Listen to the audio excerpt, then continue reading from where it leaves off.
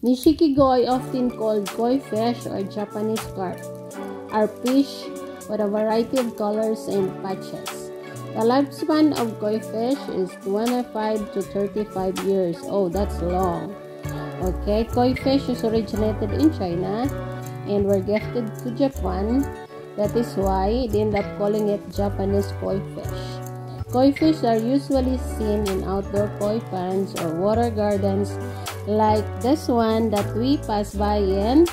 So we're having fun to watch them. Look, they're big, they're huge, they're beautiful, they are healthy, and they're hungry as well. They're waiting for people to give them food.